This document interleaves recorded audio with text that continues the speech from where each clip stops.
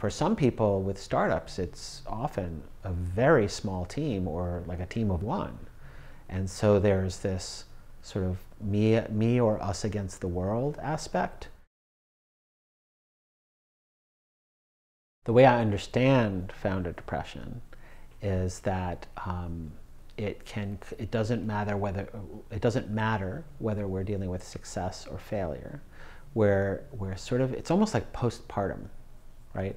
You know, a founder of a startup has this birthing experience, and this experience of you know, most startup people, founders of businesses, go through, sometimes it's not a phase, but usually all of them will go through a phase of like 12, 14, 16-hour days, where it's just non-stop. So there's a burnout aspect to it, where it's just like, it's just not sustainable. It's not, the human body and psyche and spirit wasn't really built to go that way. And there's something that we spoke about earlier about the sort of loneliness, the inherent loneliness. For some people with startups, it's often a very small team or like a team of one.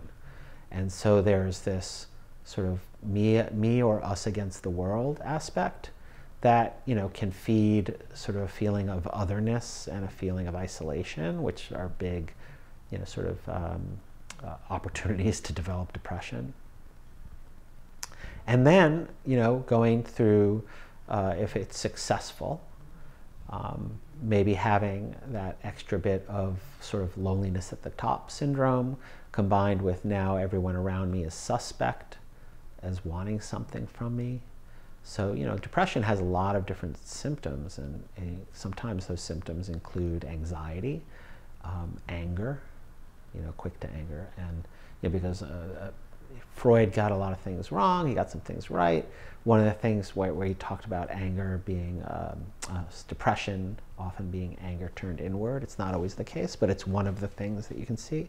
So, you know, a founder can be in that place where, you know, if they had to be, in order to get the success, if they had to be really aggressive, right? You know, like assertive, maybe it started with assertiveness and it went to aggression, or they're angry at competitors, or they're angry at, you know, because they thought they were going to make 30 million and they only made 10 million, you know, like whatever it is. And so that's on the success side. And then on the, you know, it's a little easier to spot, you know, when it doesn't work out, you know, just things don't go well, you know, and it's, so it could be like a situational depression, like I had it all and now I have none of it, and I'm still isolated and alone, and you know, and even if I had a team, the team has scattered because they got to go find a job, you know. So I think it's a very real thing, and I think it's associated too. It's a little bit of this the nature of the economy, or the nature of the way people work now.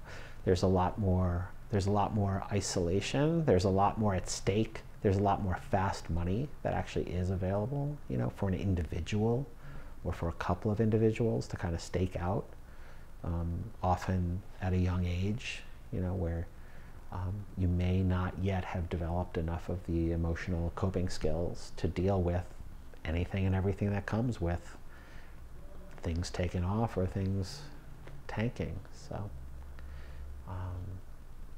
that's my understanding of it.